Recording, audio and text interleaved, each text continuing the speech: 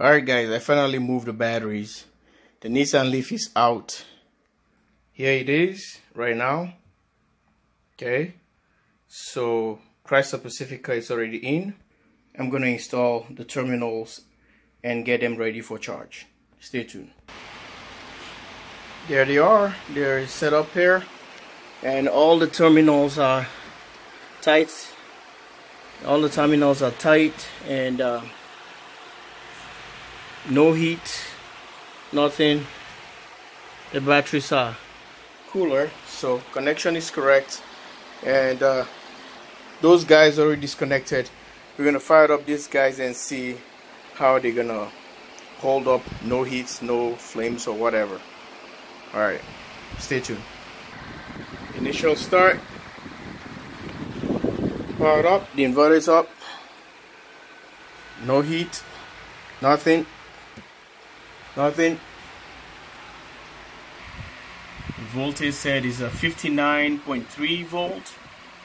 Okay, so it says 100% because we interrupted the FlexNet DC. Now we have to recharge the batteries and see how they're gonna hold up. Stay tuned, and I'll let you know when the process started. Well guys, before we start the process, I'm gonna make sure the settings are all correct and all the parameters are right. Then since I disconnected the entire battery bank, and make sure that it didn't go to default, just a safety thing. Double check, triple check. It's not a bad deal. Keep checking instead of you realize that you already done something wrong, or these are machines, they can go back and go into reset mode, which you're gonna end up being sorry. You know, instead of, you're gonna be losing instead of you say, oh, I'm sorry, it's gone.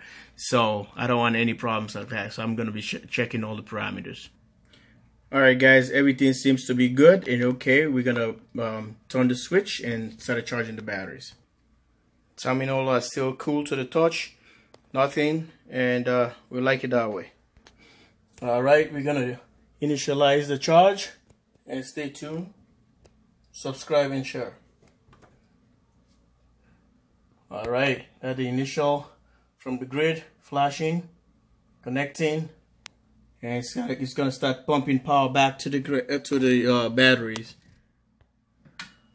There you go, the relay kicked in, and we're gonna be throwing about 1700 watts into these batteries continuously.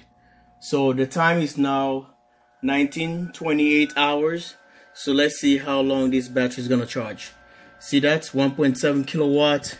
We put him back to the batteries right here at JW Solar USA, and we push in some power, yo. So we put him about 27 amps. 27 amps is coming in, okay, and we put him back 27.5, 0.4, 0.2 to the batteries. So let's charge up this baby and see how far they go. Same parameters, adjust a little bit, gotta hype them up a little bit so I can bring them to 66.8. But they're gonna be fully charged at 65.3, which is gonna be the same with the Ford Focus. But I just wanna, I'm gonna be turning the equalization, because the charge can't go all the way up like that, so I have to turn the equalization to compensate for that. So it doesn't mean it's gonna really destroy the batteries like fluoride acid batteries. Equalization is just stepping up the thing because the inverter is getting close to the max. And for this voltage I'm running right now into with the lithiums, it's supposed to be on a float, on a equalizing mode. If it's a fluoride acid batteries, it's on equalizing mode. So since we're running lithiums are very high, and we put in a 1600 watts, 1660, 27.7 amps back to the batteries, and we pull in the same from the grid. You see the input and the output, so we're sitting at 59.9. So these batteries were almost like 60%, 65, yeah, around 67, 65, 66, 67 state of charge when they send them in. All right. Okay, here the bus bars, cool to the touch, no heat, no smell. Oh, I gotta put a temperature sensor here. Set up temperature sensor there. Let's check the battery's voltage again. After that, after this one's already charged, and I'm gonna charge those ones a little bit so that they can be 100% as well, the same, and parallel them together later. But I want to run this one first individually to see how they can handle for tonight and tomorrow, and solar is gonna be on, and see how everything's gonna work. I do not want to mix batteries that voltage is low. It just came in. I don't know how many amps left on there, but it's like you can see that one is 59 point something, and this one's here has been running on the system, so I don't want voltage discrepancy. That's why I'm charging them individually. Some of you guys would think, why didn't I just put them all together and charge them? There's gonna be having a voltage discrepancy, so they're not gonna be balanced, and because of that, I have to charge these individually since they came in new, and they're gonna be charging all the way to the brim, to the full, to the top. Then I'm gonna charge those ones again all the way to the top so that them knows that they're all 100%. Then connect them in parallel. For about tonight, I'm gonna just do this and see how this one's run. Okay, let's check the voltage here on the batteries and see what we have. All right, it's really hard on one hand, but guys, do the best could. All right, let's see.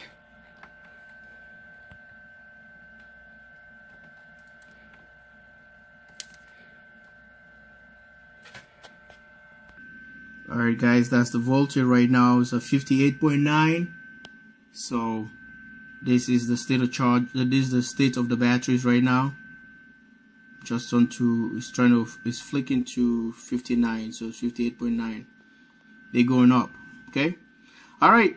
I'll let you guys know. Still have the probes on it, and you guys can see the voltage right there. And I'll let you know how this battery holds and how they perform, and I'll get back to you tomorrow. From Minnesota, JW Solar USA, thanks for watching and being part of this channel, and stay tuned for more to come as presenting the Chrysler Pacifica batteries to you guys and see how they work. We already proved those. We already proved these ones here, and this one's already proven as well.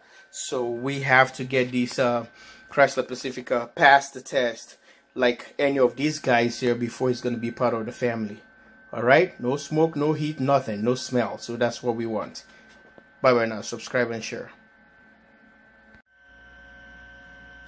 Alright guys, we are still charging the batteries. You see, we put in a 1.7 kilowatts constantly to the batteries, and it's getting to the point, my set point, which is a 66.8.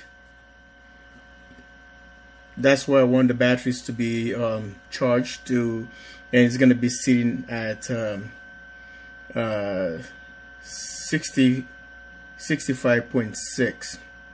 Just because these batteries, I just got them, and I'm going to make sure that they have the proper charging. And these are 2017 Chrysler Pacifica, and I want to make sure they're all getting proper charge right here. And let's check how much amp hours we already put in. If you look at it, we pour in 2.8560 kilowatt hours, 2,860 kilowatt at 45 amp hours. So it's 45 amp hours. This total battery, each battery is 45 amp hours, and they're parallel together to give me a 90 amp hour battery bank at 48 volts nominal. So we still put in about 23.6 amp hours to the battery constantly at 1.7 kilowatt. If I get back here, you see 1.7 kilowatts, no loads running in the house. These are the batteries I'm going to try tonight and run them and see how everything goes. See how their capability. Gonna bring them all the way to about 80%, and it's gonna charge up tomorrow with the solar. And whatever doesn't charge all the way to the top, then I will do the same thing again, bring them all the way to the top, and I'm gonna do the Ford Focus all the way to the top, so they all charged up and all equal. Then fire them up and get them all together and see how far these batteries can take me. And we're gonna be discussing about the Nissan Leaf batteries on my next video. So guys, stay tuned, please subscribe and share.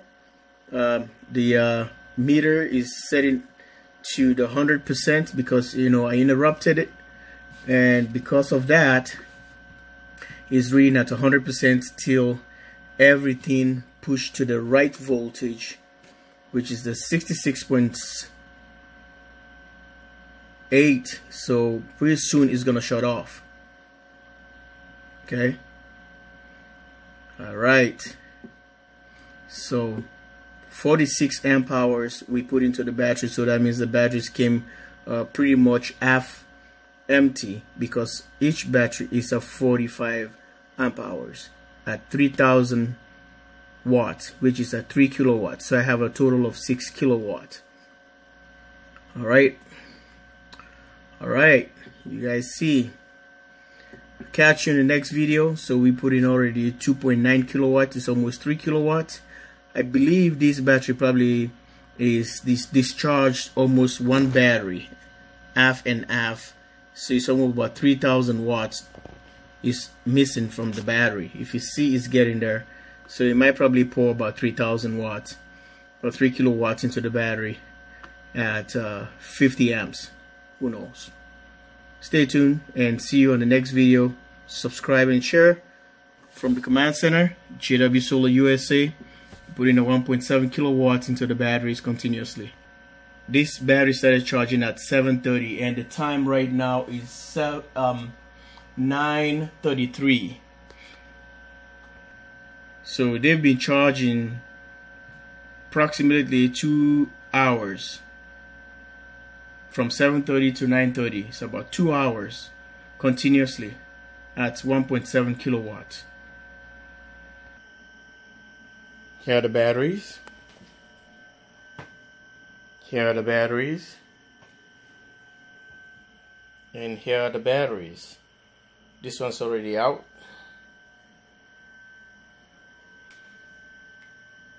Ford Focus, Volkswagen e-Golf. These are the Nissan Leaf here. 8 kilowatts.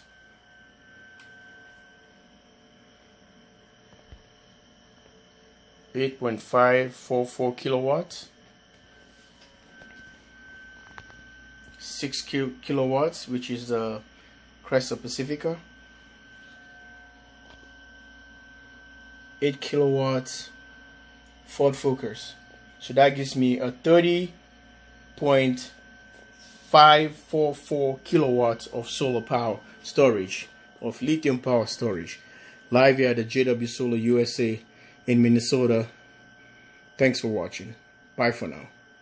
Subscribe and share to the video as you always do, and stay tuned for more content coming your way, more updates on the lithium batteries.